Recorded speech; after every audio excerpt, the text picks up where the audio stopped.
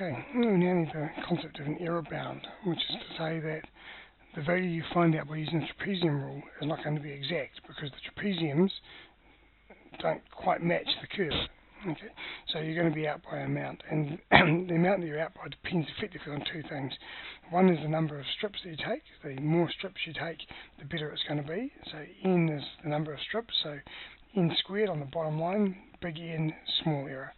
And the other thing that it depends on is the steepness of the curve. If you have a very, very steep curve, which changes a whole lot all over the place, and then you have quite wide intervals, you could see that you could miss out by quite a lot. You could end up with all sorts of odd answers. Okay, so lots of sudden changes will make this method less accurate than if it's a nice smooth curve.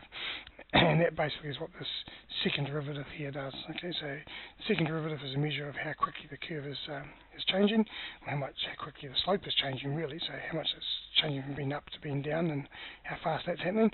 So the bigger that is going to give you the worst case scenario. Okay, so to work out the error bound, we need to know what the second derivative of the function is, and we need to know what the n value is and what the two limits are. And the key thing here is that the f of second derivative we're going to put into the formula is the largest value it can take in the range. And really the way to do all of this stuff is to use a spreadsheet.